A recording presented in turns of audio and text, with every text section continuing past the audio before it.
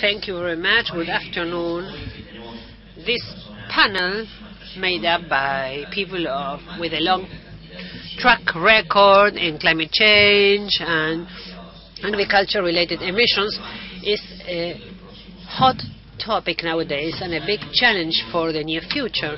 In the near future, there are two challenges which look like conflicting goals. One of them is to produce more food to feed the world and meeting the challenges of food security. And we know that we live in a world where there are serious issues related to food scarcity in some regions where population is growing fast.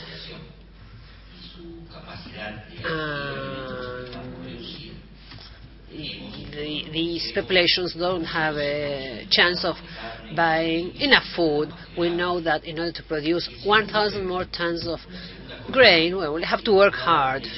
And the second goal, or the second issue, is that in order to produce food, we have to do it in a sustainable way, in an environmentally friendly and positive and efficient fashion. So we have to work.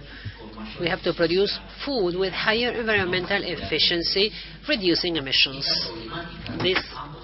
Both issues seem to be in conflict with one another nowadays. Apparently, we are moving along a path where we should choose between defending climate change or food security. This is what it looks like. But in this panel, we're going to talk about how non-till may be the bridge between both challenges, both international challenges, so that we may offer the world food security plus environmental security. So first of all, we'll give the floor to João and we'll analyze whether it's true that non-till may help to mitigate climate change. Lucia will talk about the issues in Uruguay, comparing non-till with conventional agriculture. And finally, Ernesto, who is a good friend of mine, and who will talk about new ways of looking at the world, a world where calculation methodologies are not the ones that were developed in the region, but in the region we have a lot of information and results on how we produce emissions or how we may be polluting the environment.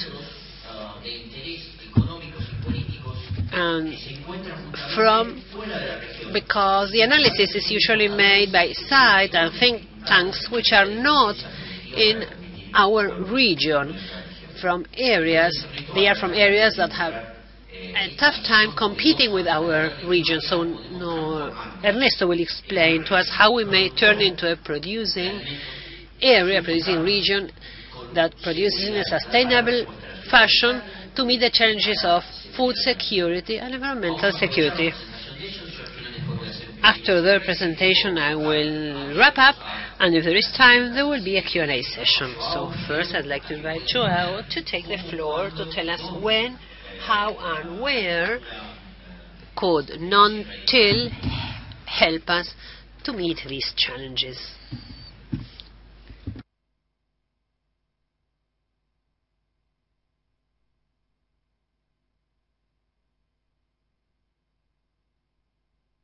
Good afternoon. I would like to thank the organizing committee, the Aapresid, and the Brazilian O2 Federation for the opportunity to be here to talk about the potential and the challenge of the world conservation agriculture to mitigate climate change and food security. Our presentation was composed based on 6 topics: the overview of the current global carbon cycle, when that is related to the rationale of conservation agriculture to mitigate climate change, where limitations and potentials related to climate and soils, and how process leading to carbon accumulation under conservation agriculture, food increase, intensify production system to increase crop productivity, and finally the conclusion. So, first of all, I'd like to present the global scenario about land use. We have around 13 billion hectares in the land on Earth. The total cropland and pasture land group 38%. The forest land around 32%, and the urban and the unsuitable land around 30%. We are talking about 1.43 billion hectares that cause everything that we are seeing in the world. So, the global carbon cycle in the current stage is composed by two main carbon-emitting compartments. First one is the fossil fuels combustion, cement production, and human activity that responds by 9.9 billion tons per year emissions. The second one, the land use and the land use change, including deforestation, respond by 1.3 billion tons per year. Also, we have a sink compartment composed by land that respond by 1.9 billion scab that removes every year from the atmosphere, and the ocean that comprises 3 billion tons per year removed from the atmosphere. However, we have a missing carbon that accumulates every year in the atmosphere that we call it growth atmosphere and respond by 6.3 billion tons per year accumulated in the atmosphere. So, the cumulative CO2 emissions between 1870 until 2016 is around around 560 billion tons, and comprised by fossil fuel emission emitted 412 billion tons, and the land use change emitted the total 148 billion tons. Okay, based on this scenario, we have to show the global soil carbon budget that today we have around storage as a SLC in the soil at 1 meter depth, around 1,550 billion tons at 1 meter depth. But it's important we know the historical carbon loss but land use change. Why this is important? Because all calculation we are trying to achieve these numbers. This started when we converted native vegetation to agricultural land.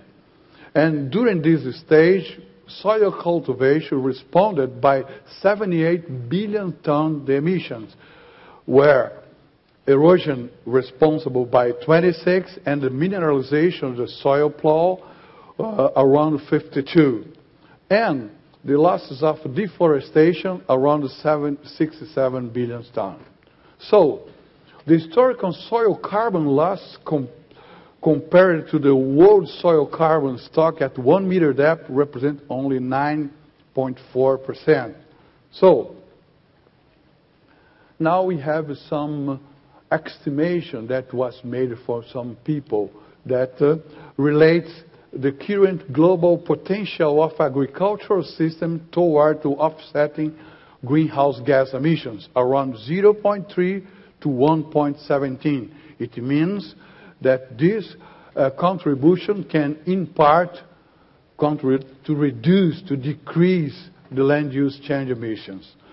But it's important we know that a huge discussion about this issue.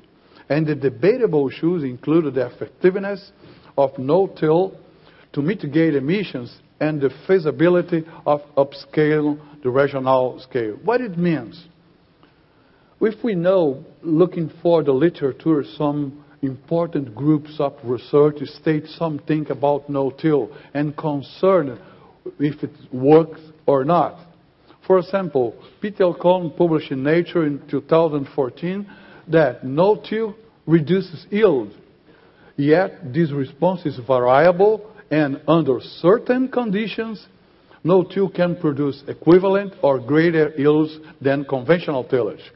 Also, they said, no-till in combination with the two other principles of conservation agriculture significantly increase rain-fed crop productivity in dry climate, suggesting that it may become an important climate change adaptation strategy for drier regions of the world. Also, Paulson and another research group in the Nature of Climate Change reported that no-till is beneficial for soil quality and adaptation of agriculture to climate change, but its role in mitigation is wildly overstated. Also, they did a question. So what is the evidence that soil organic carbon stocks increase substantially under no-till and can be viewed as a carbon sequestration and hence contribution to climate change mitigation?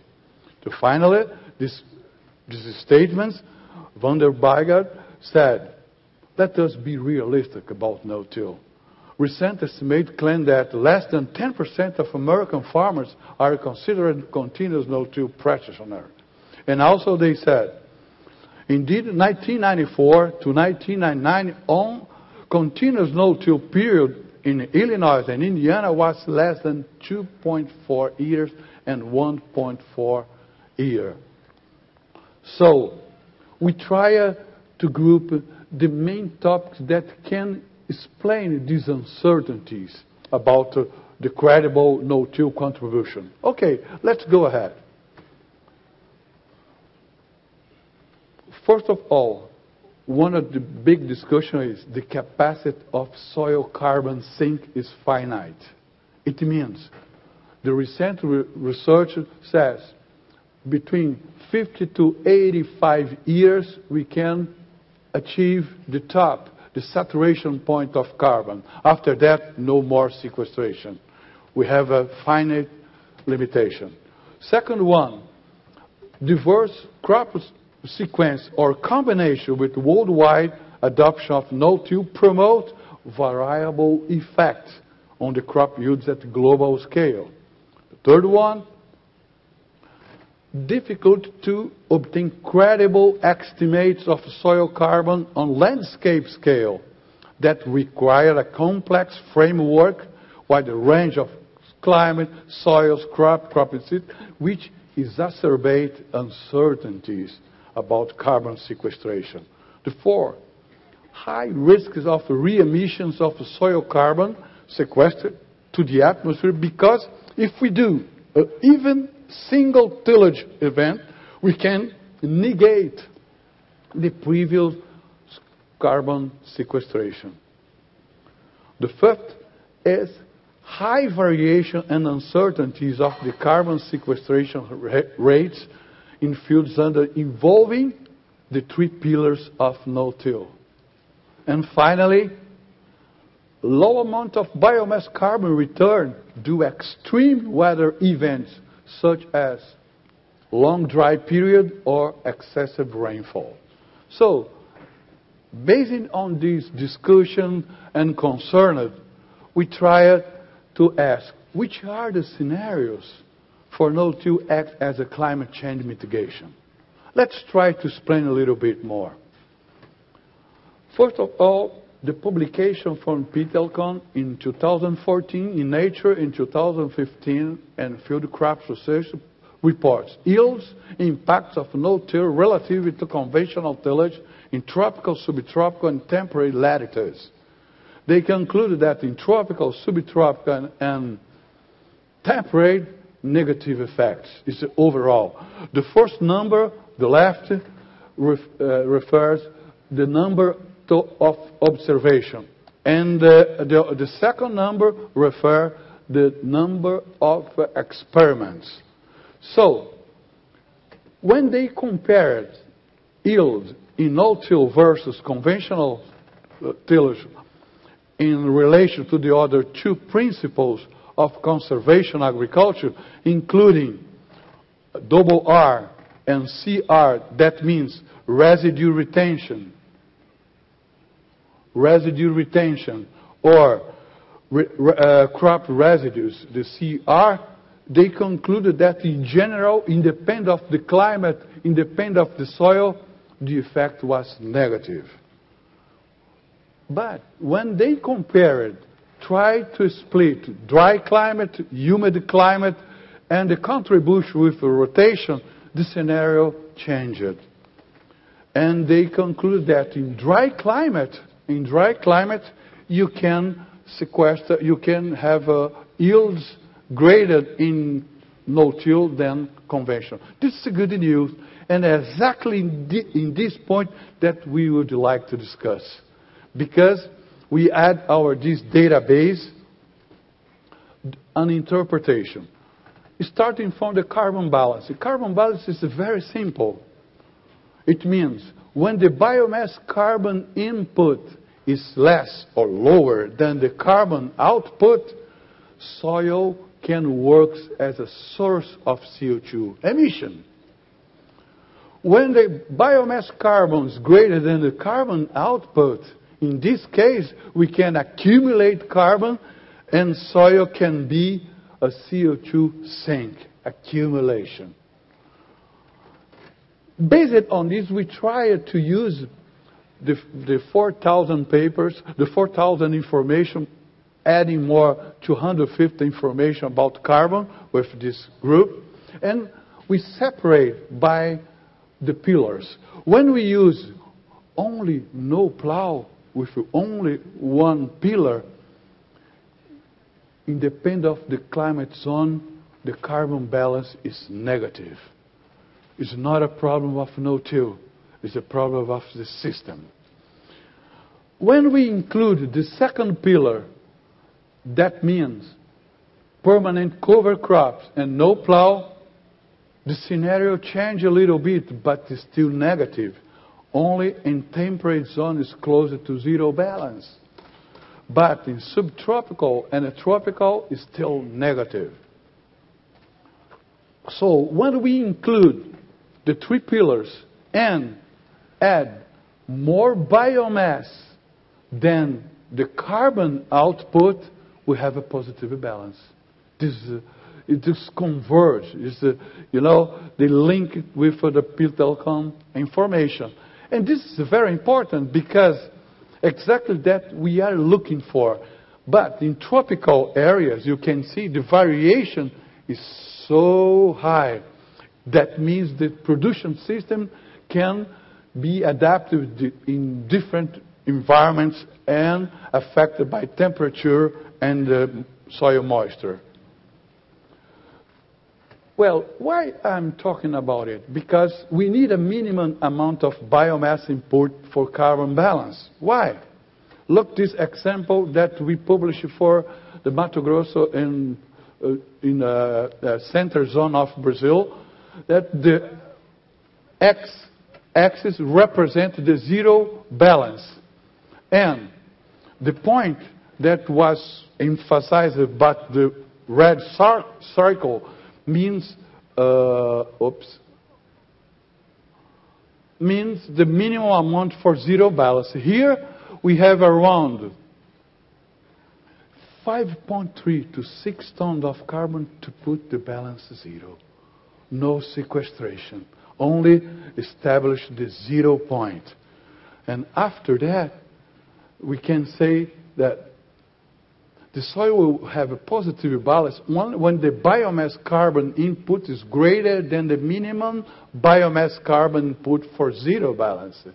So, this range can see the positive balance. This is the no-till that we are looking for. And why? Because when we have the three pillars and we have a carbon sequestration increases soil quality, what said David Paulson, we have a linear correlation with the yields.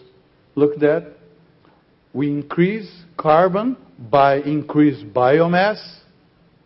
We are increasing yields. For each 1 ton that we increase, we can produce 28 kilos more of soybeans. It's like a homework that we need to do. The last topic we selected in the papers the rates of carbon sequestration for each continent. And we can say the average is the most common point, that the carbon is a zero or a little bit higher. The intermediate rate, it means 161 or 2.3, whatever, for the other continents, sounds some carbon sequestration rates achieved in cropping seeds with a high amount of biomass input. Okay, based on this, we tried to select, for example, current we have around 155 million hectares under no-tills, the number, but someone said it's around 175, but I calculate for 155. We have around 0.14 to 0.47 billion tons per year. This is the current emissions by land use change. And this amount represents around 10.8 to 35.4% to contribute to decrease the emissions. If we increase the land use with no-till to 16.4% of the total world land use, we have around 0.21 to 70, and represents around 16 to 53.9% of the current land use change annual emission. We can decrease, we can negate.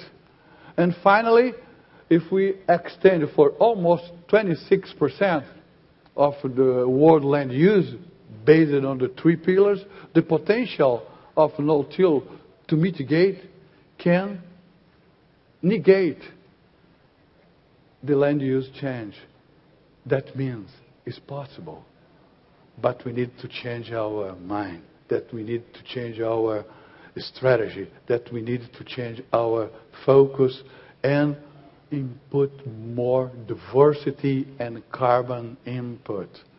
So, the food increase? Yes, we can increase the food.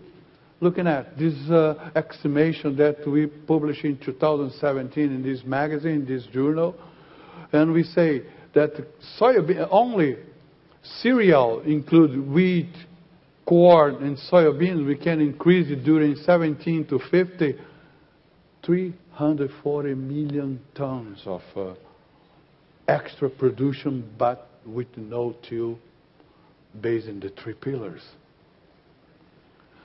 We also can produce around 17.6 per year, 2.2 million tons per year.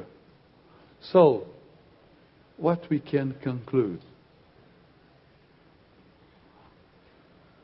The no-till adoption through the three pillars and based on the carbon sequestration rates above carbon balance is the pathway to offset carbon emissions due land use change.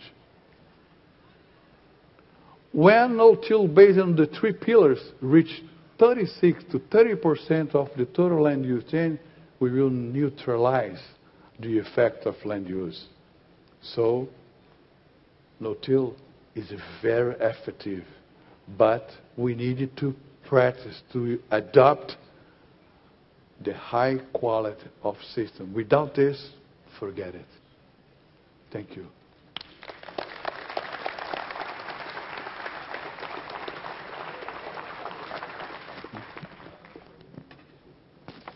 Le agradecemos a João Carlos Moraes. Thank you, João Carlos, for your presentation. And now, Lucía Salvo Álvarez.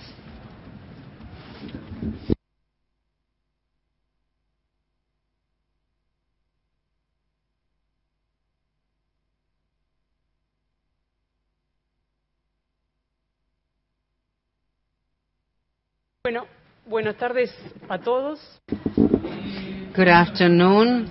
Thank you to the organizing committee, Aapresid, AUCID.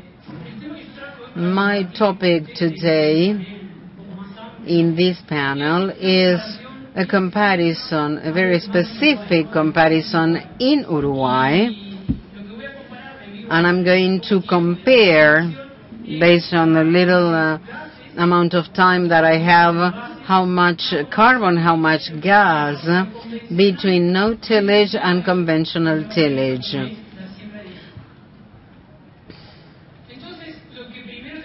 First of all, we have to understand that to estimate a global warming potential of a management system, we have to consider the CO2 balance,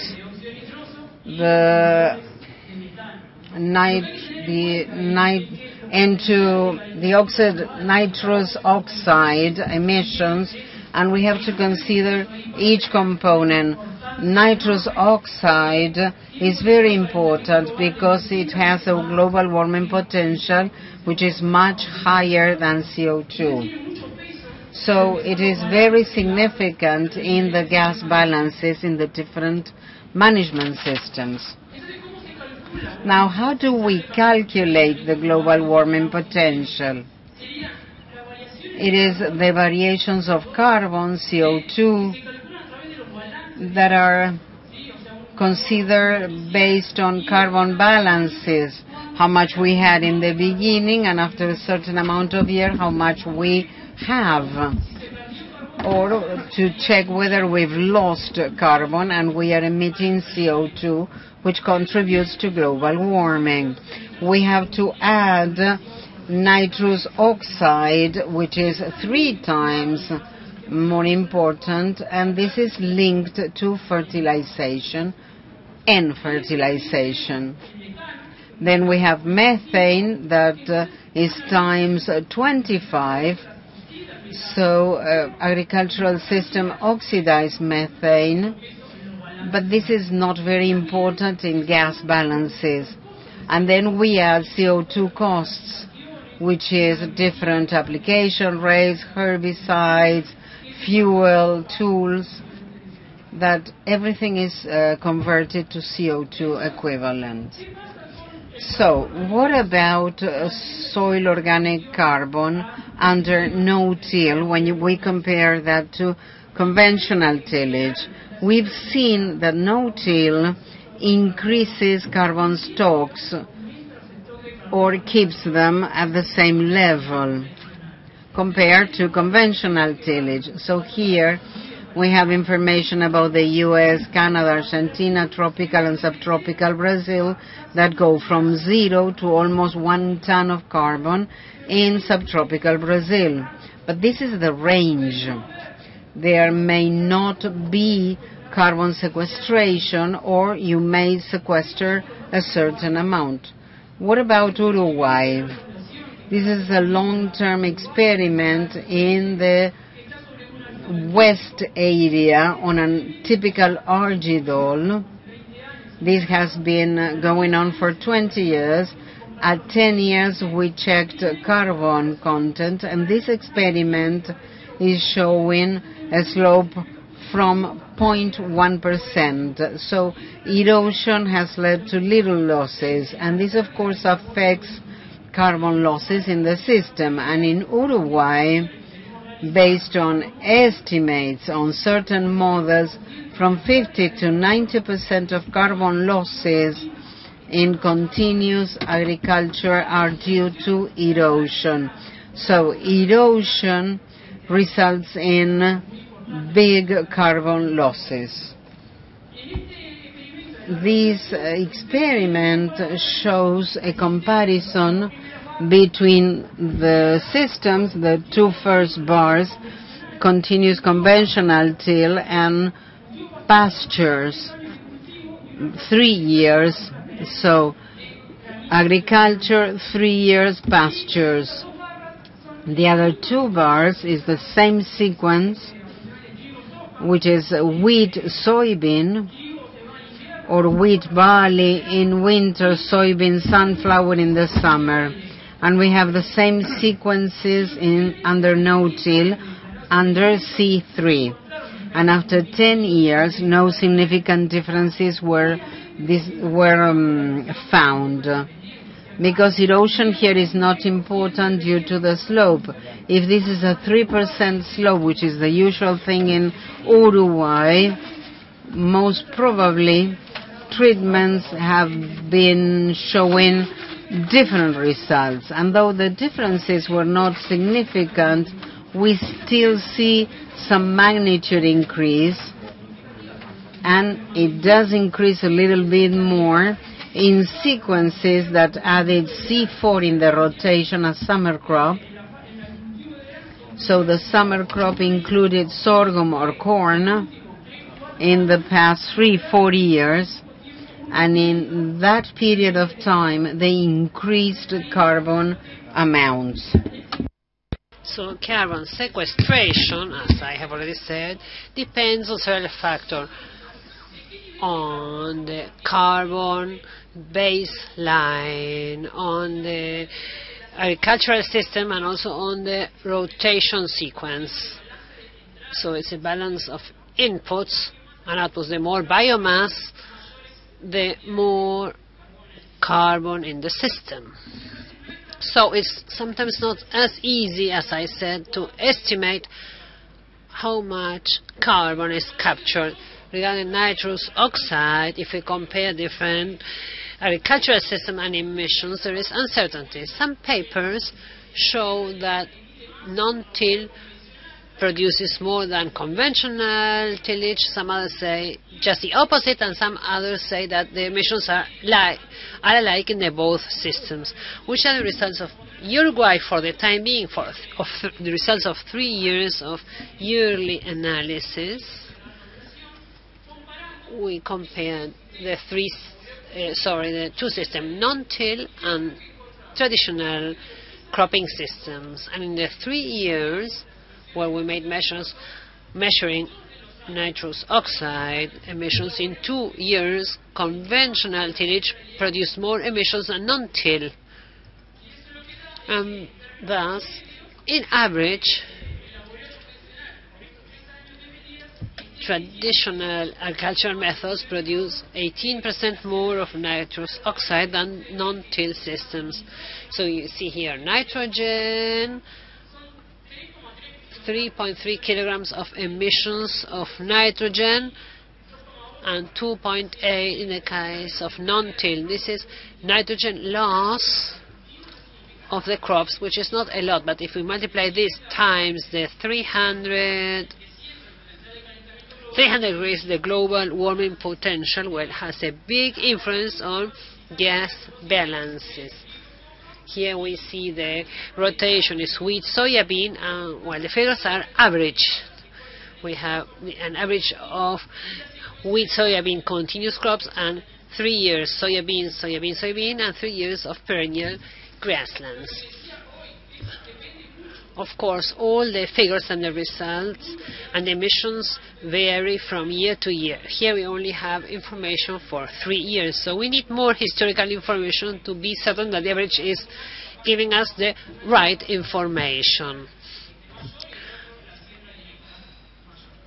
So the more information we have, the better, the more accurate the results. There the methane.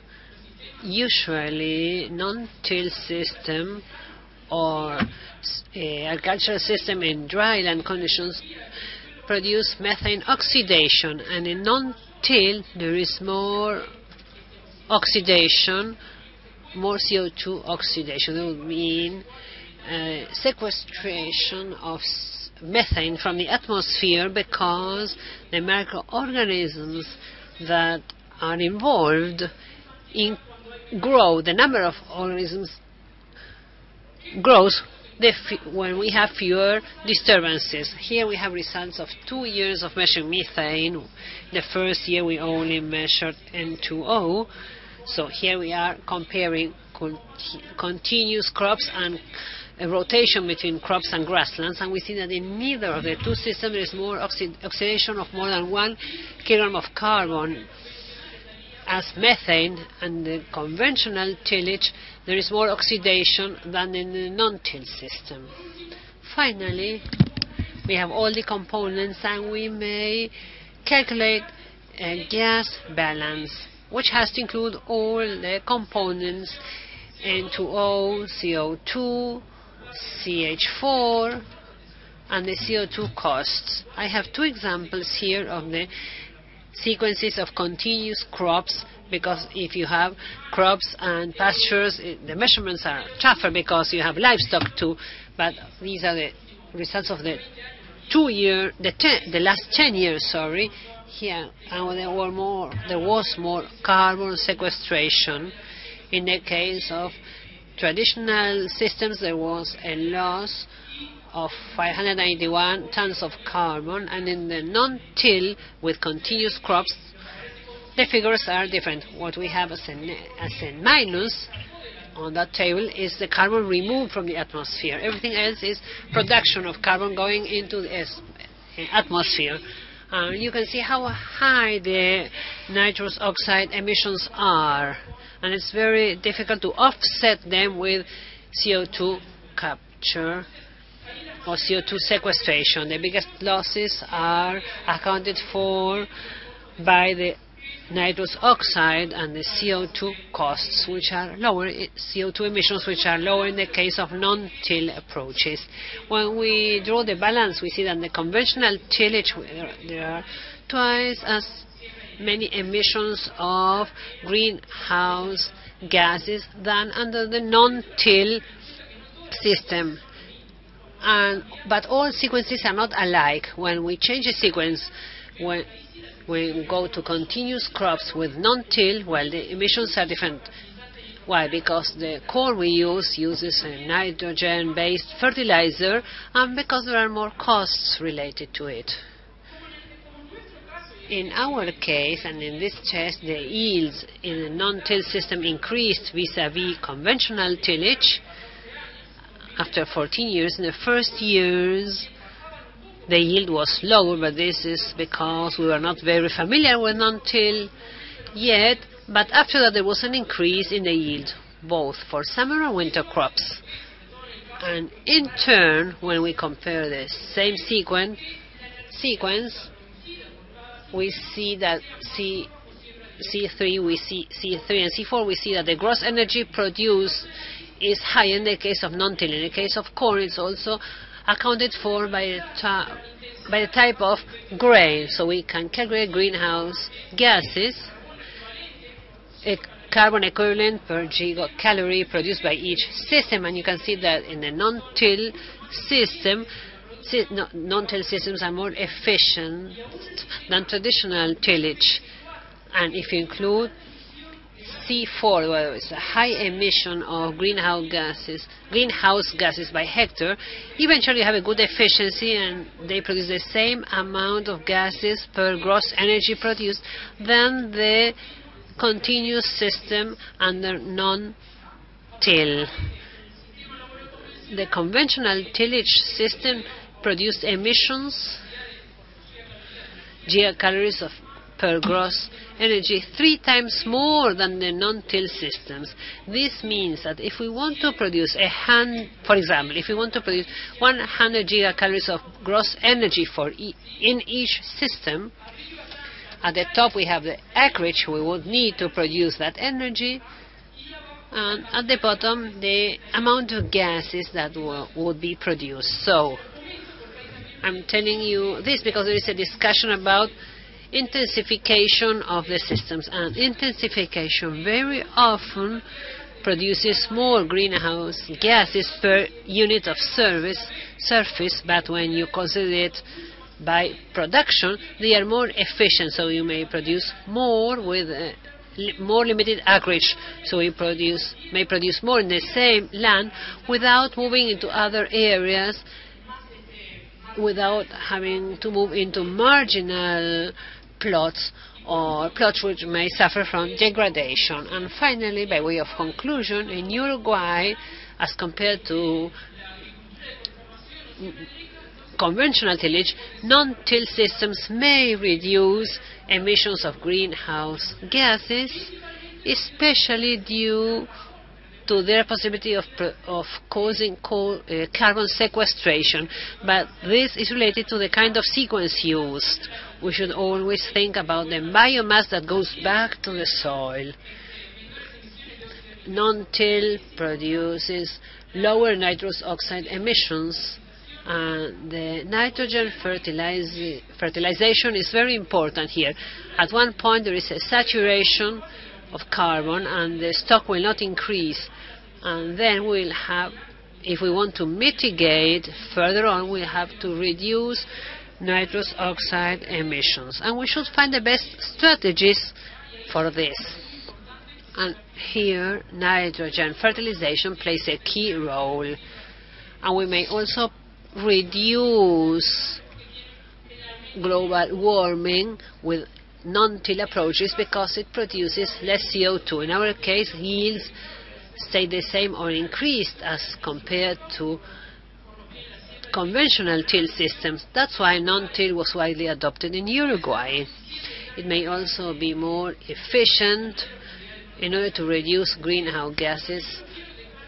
And I'd like to mention this because this is one of our main it is one of the main goals of non-till, and it's the reduction of soil losses caused by erosion. In our country, this is one of the main causes that drive carbon loss. And when we talk about gases, we forget sometimes about other advantages of non-till that may help to increase food production while protecting the environment. Thank you very much for your attention. Le agradecemos a Lucía Salvo Álvarez por su presentación y ya. Thank you for your presentation, and now we will listen to the last presentation delivered by Ernesto Viglizzo.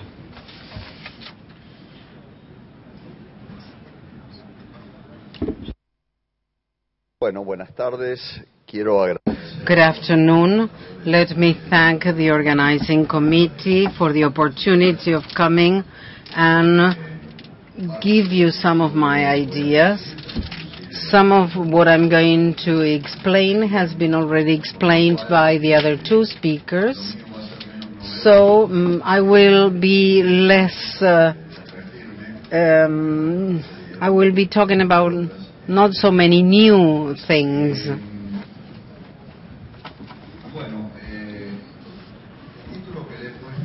The name of my presentation is, and let me say something first. I decided to speak Spanish, but the organizing committee asked me to present the slides in English. My talk is greenhouse gases emissions and mitigation in agriculture. The conclusion of this presentation, I hope, is to have an overview of how we can rank different elements that contribute to mitigation. Let's look at the same problem from different perspectives. All the slides were in black, but, well, something happened, and now they are white. I believe that something important that the 4 countries member of Mercosur are interested in is that we have to differentiate 2 ideas. The idea of emissions inventory, greenhouse gases, which is the dominant view, and an alternative view, which is carbon balance. It is the non-dominant view in the rural sector. At the same time, I believe that we should work on the promotion of science-based technologies to mitigate greenhouse gases emissions. The notion of greenhouse gases emissions inventory and the notion of carbon balance is the one I'm going to explain.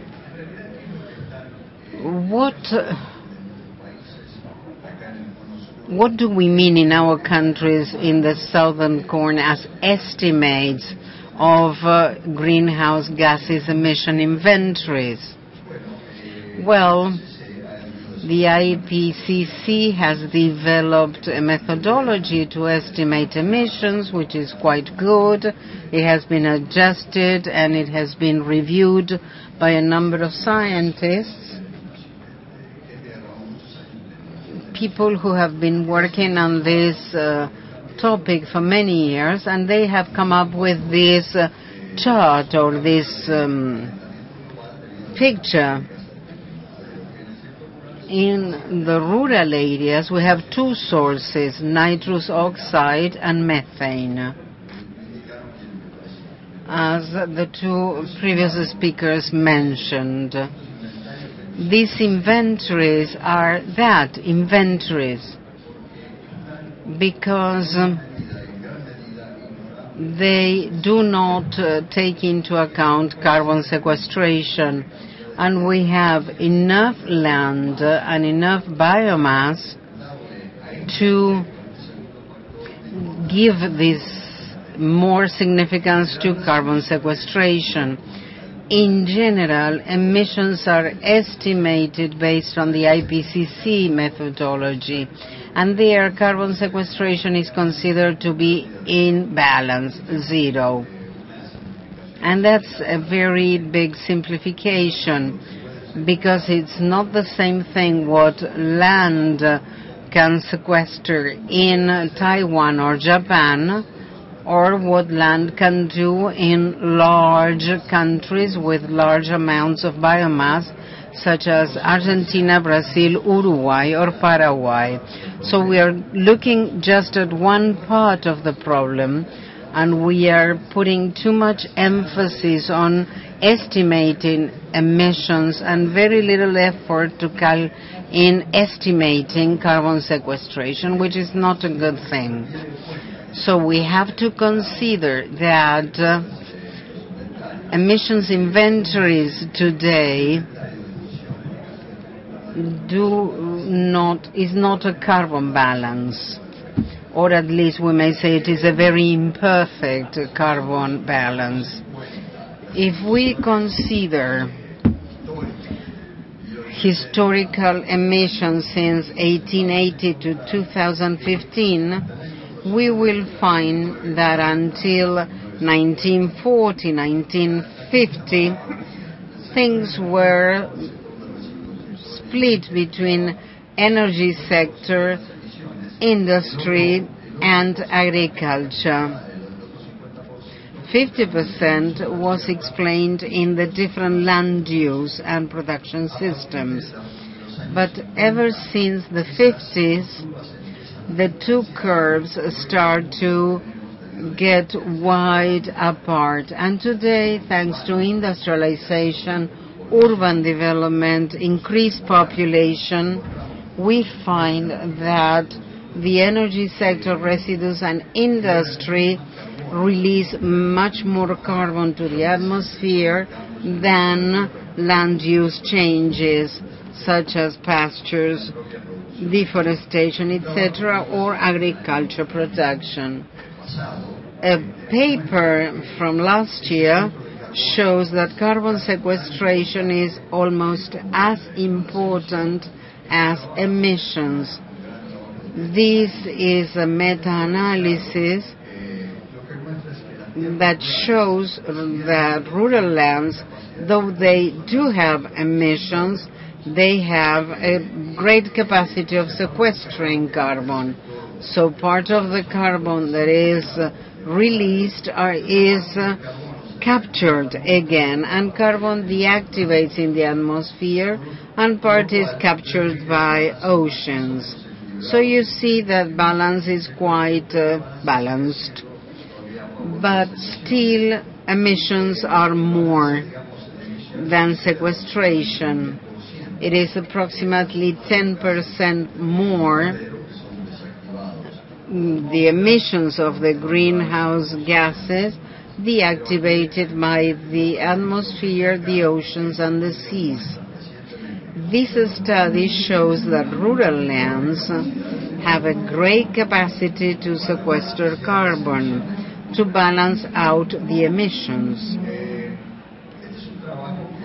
This paper is something we are working on for GPP, which is the group of producing countries from the south, where we show the sources of greenhouse gases, and we see that deforestation, I'm being distracted by the microphone in the expo. This is about 16% in Mercosur that depends on deforestation and burning, 23% to enteric emissions, that is livestock emissions, basically beef and beef cattle, and then 12% that corresponds to annual crops. This is very important in the times we are living. You must have heard many people talk about the G20, a group of developed countries and developing countries that have been meeting last year in Germany. The chair was Mrs. Merkel, and next year this group G20 will come to Argentina. The chairman will be President Macri, and the finance ministers suggested an agenda based on, well, and this comes from one of the think tanks that analyze the issue. They suggest that they should penalize by applying taxes to carbon emissions. This money should go to a fund to be invested in infrastructure to mitigate the consequences of greenhouse gases. The main sectors on which those taxes would be imposed would be telecommunications, water and sanitation, transportation and energy. Agriculture is not mentioned. If countries such as Argentina, which has a high sequestration capacity but is not acknowledged for that capacity, and if it's only measured by its emissions, well, this system would be disadvantageous for us. It only helps countries that have no land, that have no biomass to sequester carbon, and that have high emissions of greenhouse gases. So this is a threat, but also an opportunity, because next year Argentina will host the G20, and this should be seriously mentioned by the 4 Mercosur countries so as to move the focus or think about this in a different way. When we talk about the average carbon sequestration values in annual crops, not all crops have the same sequestration potential. If we look at corn carbon sequestration values, we would have 3 tons of carbon that are captured through photosynthesis in the aerial biomass, and a little bit more in the underground biomass. The same happens with sorghum and wheat. And as we move to other crops, we can see that the biomass production capability drops. Have I run out of time already? Well,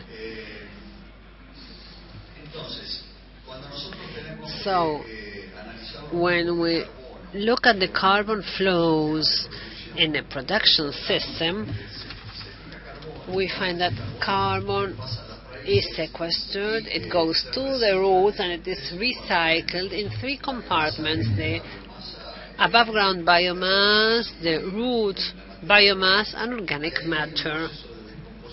And there is a breakdown process, and part of the carbon goes into the atmosphere. This process is not well understood, and this is one of the reasons for which the IPCC is not developing or hasn't been able to develop a better system to calculate carbon balances. When we change the use of land, this is the case. This is a meta-analysis that included 385 trials, and it shows that when a forest is turned into arable land, it loses a given amount of carbon. The same happens when the forest is turned into grassland, and when the grassland is turned into crops, there is carbon losses. But the process is reversed when a grassland is turned into a forest, when a cropland is turned into grassland, or when cropland is turned into a forest.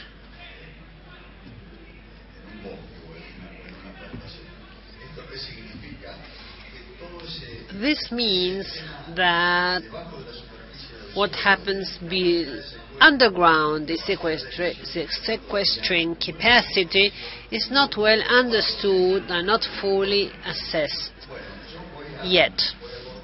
I'm going to end my presentation at this point so as not to take up more of your time, but my take-home message would be this one. The main approach we are using to reach global agreements on mitigation policies is focusing on mitigation of greenhouse gases, and it ignores the capability of carbon sequestration of rural or crop land. We should shift this vision, change it. Mercosur countries should focus on this, and the dominating vision of the stock of emissions should be substituted by a more realistic approach that considers carbon balance, not only carbon emissions. Today, the main driver for carbon balance in agroecosystem is the use of land. Changes in the use of land bring about changes in carbon production or sequestration. But all the factors should be ranked, should be considered. Non-till system, rotation, fertilization, which are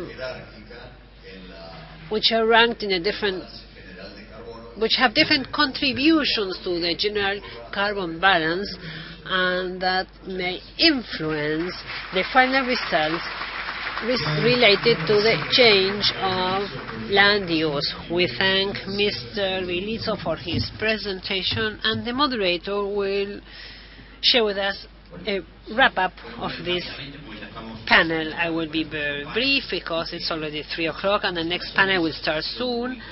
These have been very interesting presentations. There is a lot of presentation, but we are lagging behind as a region. There are dominating methodologies, as Alberto has said, that are imposing some conditions on us. There is a challenge related to food security. Mercosur is the only region in the world that may produce much more food. Lucia and João have shown to us that we may produce more food with non-till systems, but we need to change environmental mindset, international mindset, so that Mercosur may meet the challenges of environmental security and food security. Thank you very much. So we thank the 3 speakers for their presentations.